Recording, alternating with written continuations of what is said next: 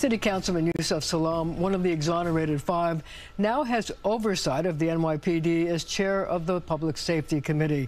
So my first question to you is, has your view of the NYPD changed since you've been chairing the Public Safety Committee? I think my view of the NYPD has changed since I've come out of prison and really been engaging audiences about the future of what policing can look like. So how has it changed? I mean, you thought that you were wrongly convicted and you didn't think that the police were right. And how has that changed since you've been out? Well, the good thing about it is that I spoke to an audience once, and this was right after the Central Park 5 documentary was released. Young girl in the audience, 13 years old, she stands up and says, "I'm a cadet, I'm 13, I want to become a cop. What advice can you give me?" And now, you of said? course, I was like, but I'm so happy that I thought about what to say to her, because I realized very quickly that this was not an officer yet. She represented what the future of policing could look like. And so I gave her some of my best advice. The fact that on the side of cop cars, there's the words to serve and protect. That in New York, we go a step above and beyond and add the words courtesy, professionalism, and respect. And that's the key. Right. And I said to her, if you can be this type of officer, you will be the best officer. And I know many officers like that. And so it's not that the whole of the police departments across America, in fact, are the same. There's many, many different layers of humanity that is inside of those places. And I think we're trying to tap into that humanity in order to get the best, the very best out of them. So here's the thing. People today say they don't feel safe. I wonder if you think that more police officers are the answer.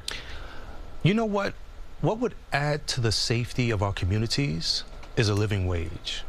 Because poverty is something that drives crime. When people's backs are against the wall, when they're in survival mode, often they do things that they wouldn't necessarily do. So you're saying that a lot of the things that happen, like on the subways and other places, are the theft of, you know, the shoplifting and things like that, are because people are poor? People are trying to survive. I mean, we live in a state right now, a city, in fact, that the cost of living for a single person is around $131,000 if you are keeping up with the times. Right. Most people individually do not make $131,000 a year. That's a lot of money. Now, if you look at me and my family, they say that if you have a two-parent household with 2 children, you need at least $300,000 in order to live comfortably in New York. And that's not happening. I have 10 children. That is not happening anywhere across the board. But when you think about the fact that everything has gone up, but our wages have not caught up with the times. So what should the City Council be doing? What should businesses be doing? I know that we recently raised the wages for delivery people, but what about other people? I mean, should the city and the state be doing that as an anti-crime move as opposed to hiring more cops? I think absolutely. I think we have to work in tandem. I call it righteous collaboration. And when we do that, we get the opportunity to look at all sides, consider all the possibilities, and realize that when we're trying to solve for the immediate, it's about looking into the future and then working your way back towards this goal. In the meantime, we may need to shore up security. But at the same time, we also need to make sure, in fact, that, for instance, as we deal with the migrant crisis, that we also deal with the homelessness in New York. We have to do them both. Well, you know, you brought up subways. Do you think that we need more police officers on the subways to make people feel safe? The idea that people see police officers, not just, you know, have those call buttons where you can call for help? I would say yes. I would say absolutely. If we had officers that did what I remember when I was a child, they would walk the cars. When you saw them, that was a great deterrent. So you want to have more cops on the subways? In the short term, yes. In the short term, because it is a deterrent, it is something, when you can see those individuals who are the guardians of society doing what it is that we hired them to do, oh my goodness, game changer. But you know, you raised the issue of poverty causing crime, a contributing factor. And one of the things on the subway is fare evasion, and the fact that the MTA says we need more police officers going after fare evaders. Now, do you think that's a good thing, a bad thing? And is that preying on people who just can't afford to use the system? I think that's a bad thing. That absolutely oftentimes is preying upon people that need to use the system. And there's many people, many children, in fact, who try to use their Metro cards and their Metro cards are not working. And to arrest the person, to give them a summons or anything like that. There's other things that we could be doing, and I think that they may consider that the low-hanging fruit, but the truth of the matter is that we can do so much more to shore up New York City. So I have a question for you.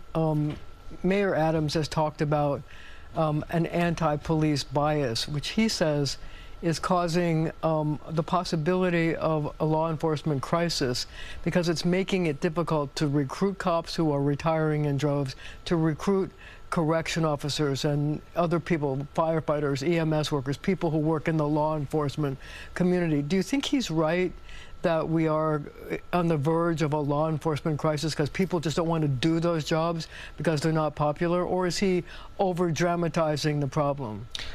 So there's a few things I think that I've heard from the community, and one of the things is, of course, yes, we need officers that do the jobs of protecting society. We also need to make sure that it makes sense, right? In the background, if you have been giving a mandate that says, look, you will only be able to rise up this ladder of success by doing X, that's a challenge because oftentimes people enter into these professions because they want to be noble. But if you have a family to feed, if you have things that you need to do, you might do things that you might not normally do and say, well, this is just my job. And we need people to look at the humanity inside of themselves as they provide that same security to us. So how do you recruit more people? I mean, there are more and more attacks on police officers than ever before.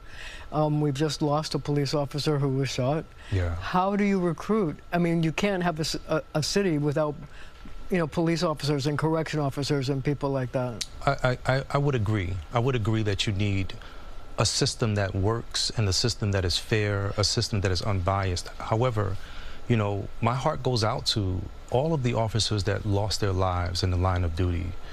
It's one of the most tragic of stories. Here you are protecting and serving. You've stepped up, in fact, to be a guardian of society, and your life gets shot down that way. We need to really have, I think, a conversation that includes all of the people who have been, in fact, close to the pain, because that's how we find the best solutions. So another question I have is this. The governor wants to increase the number of crimes that are regarded as hate crimes because she thinks that there's been such an increase in those kinds of situations. Anti-Asian, anti-Black, anti-Jewish, anti-Palestinian, anti-everything. Do you think that's a good thing, and do you think that we should be increasing penalties for people who commit hate crimes? I think so. I think we should make sure, in fact, that when specifically hate crimes happen, that we have something to address that. And I think when of course, as a Black man and also as a Muslim, I have not yet seen that same type of laws attributed to Black men and Black people in particular. I know we're working there, we're getting there, but I think that really, it drives things, because it causes people to say, uh-oh, I need to see this person. I cannot use my bias in order to trample upon their rights. I really should see and understand that they might be saying Allahu Akbar, and that means God is the greatest. You know what? God is the greatest. So another issue that's working its way through Albany that will actually affect us in New York City has to do with how we should deal with shoplifting retail crimes. And the governor is wanting to add more penalties for people who shoplift, which is getting a lot of pushback in Albany among, especially in the Assembly, because they're concerned that stiffer penalties aren't going to stop people from shoplifting. And we get back to your issue of poverty driving people to do that. How do you come down on her desire to increase the penalties for shoplifting? Well, I mean, we have to really consider what is actually happening. When you, for instance, catch a shoplifter, what do they have on them? What are they stealing?